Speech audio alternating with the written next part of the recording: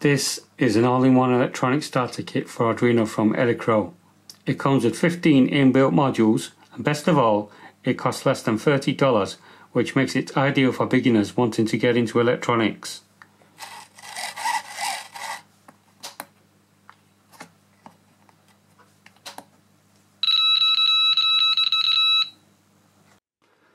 Hey guys, welcome to the channel. So I came across this electronics kit from Elecrow in China.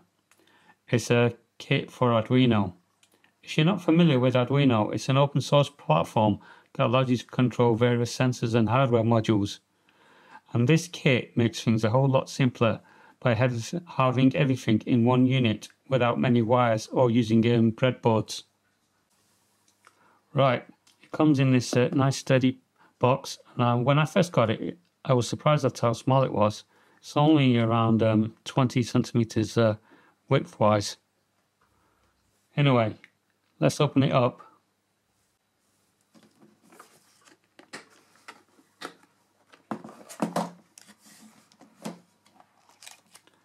Now here we have a Crowtail moisture sensor, and the Crowtail cable fits into one of these sockets here.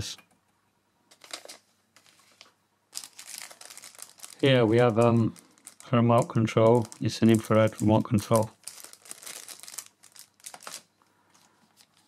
and we've got a USB cable here. It's a USB-A and USB-C. It looks pretty short.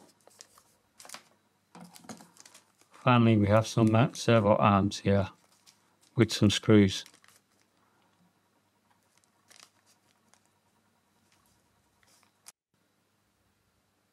Right, let's take a closer look at the kit itself.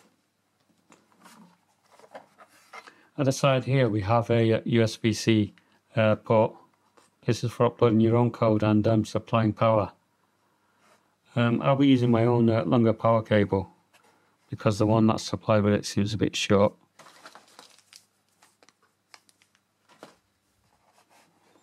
Right, let's have a look over here. We have a relay, and it's for controlling high power devices. And if you look at closely on the surface, you can see which pin controls this relay on the Arduino microcontroller. In this case, it's pin D4.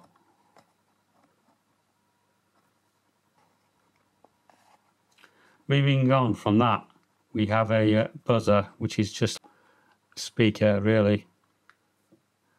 And then we have an ultrasonic sensor here. And then to the right of that, we have a PIR sensor, which is just a movement sensor really. And then at the bottom left, we have a cluster of sensors. We have a humidity and temperature sensor here. And next to that, we have a light lux sensor.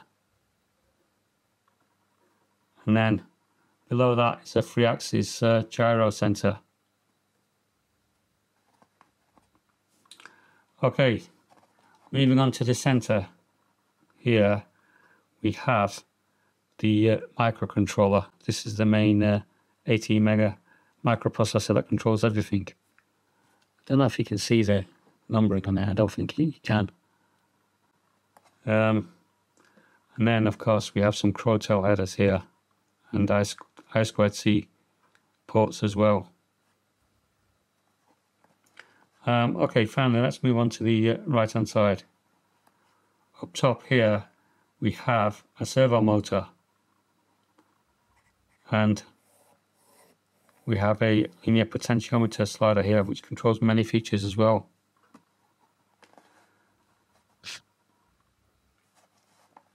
And then below that we have a big LED. It says D10 controls it here. And then we have a microphone here, which is an analog pin A1, controls that. And then we have a big green button, D7. And finally, a IR infrared receiver here. And of course, to know what's going on, we have a big LCD here. Right, what I'll do next is I'll get my USB-C power and let's play around with it. Right, here we are. I've plugged some power in, plugged my longer USB-C cable in, and it's supplying 5 volts, as you can see. And it's got a built-in program which tests various features, and on the LCD you can say start. So then what you have to do is just press the green button here to go through the module. And the first module is the LED, so let's test that. And we've got the LED blinking. Okay. Next up, the light test. Light sensor test, which is the lux meter here. So let's cover that up. And as you can see, the lux drops and the LED lights up here. Release it, and we've got a lux reading in the room, because I've got 2 big powerful lights here lighting this up. Okay, let's exit this. We hit the next one, and we have the temperature and the humidity. So here it says it's 30 degrees, which is a bit high, really, more like 27. And humidity as well. I don't think it's a bit, I think that's a bit high. Okay, let's press the next one. So we have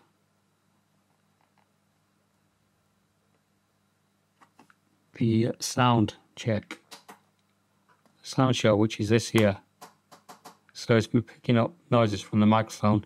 Test, test, test. Which is what that does.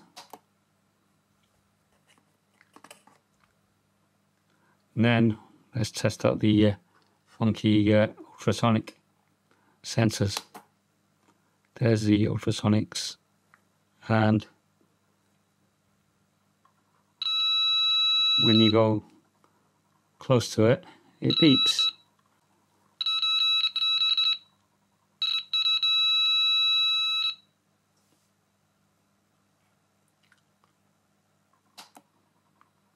And then we have the servo. The servo arm here is not calibrated properly, so I'll have to take out the screw and calibrate it, but it moves it.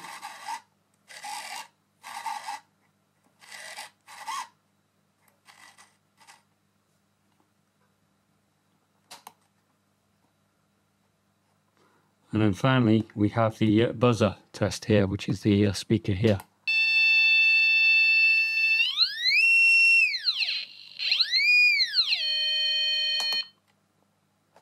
Okay, that's all the functionality of it done, basic functionality anyway. So what I'll do now is I'll go on the PC, install the IDE, and I'll test a couple of programs on it. I'll see you on the PC. Right guys, here I am on the PC, and we're going to go to this URL here to get the software, and here I've brought up the page to download the Arduino Integrated Development Environment, IDE. And there's several offerings here. You've got the Windows versions, the Linux versions here as well, and the Mac OS they have. I'll be doing the testing on the Windows versions here. So what I'll do is I'll download it, and I'll run it, and I'll cut to that in a minute. See you in a couple of seconds. Right, here I am. I've run the Arduino IDE environment, and I've set it up. What I did was I went to the tools section here, and on the board I selected my board, which is the Arduino Uno. And also you have to select the COM port as well. There's only one COM port for me, which is COM3. And if it's the correct one, you just clicked on the Get Board Info. As you can see, it comes up with a little bit of the board info here. just try all the COM ports until you hit the right one. And this program here is included in the examples.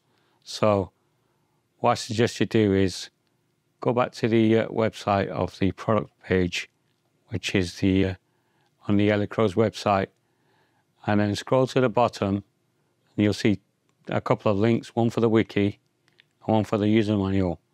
Basically get the user manual and then open it up. There's two user manuals. There's one 127 pages long and there's one 65 pages long. The new one is 127 pages long. So I suggest you get that. And it tells you how to set everything up, like I've set it up. Really well done. It's much improved compared to how it used to be. And it has all the explanations of the examples included. And it gives you the link, which is the same as the wiki link, to where you can get the examples from. So I suggest you go to that website, download all the examples, saves you typing them up.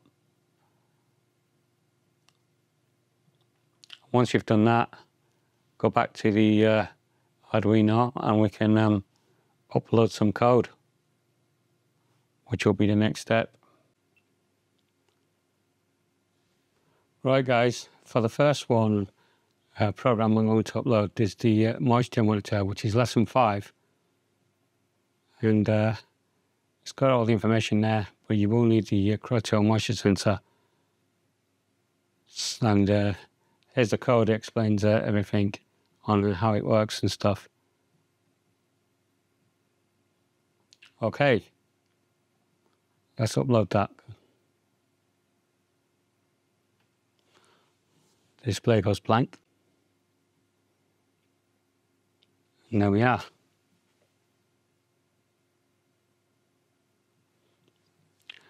Now, here's the moisture sensor. Basically, you plug it into the analog port here.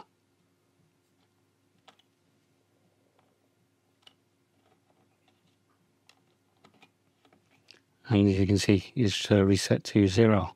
So I have some water here. And it's jumped over 600. Don't know if you can see that.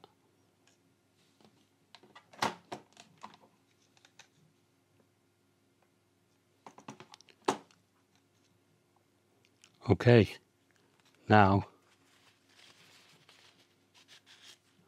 we have a cacti here, a cactus should I say.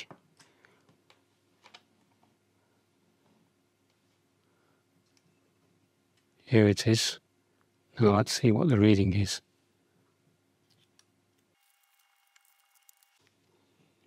And there we see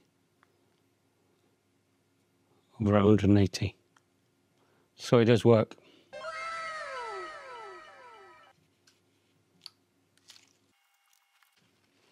Right, it's time to test another one. Okay guys, here I am on lesson 16, and this one basically is called a polite automatic door. It's pretty simple really, you just press the button and it moves the servo. So let's upload that.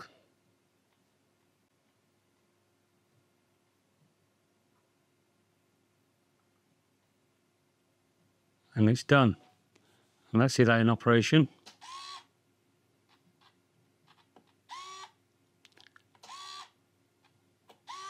And by the way, don't forget to hit like and subscribe to the channel. And that pretty much concludes this video. Thanks for watching.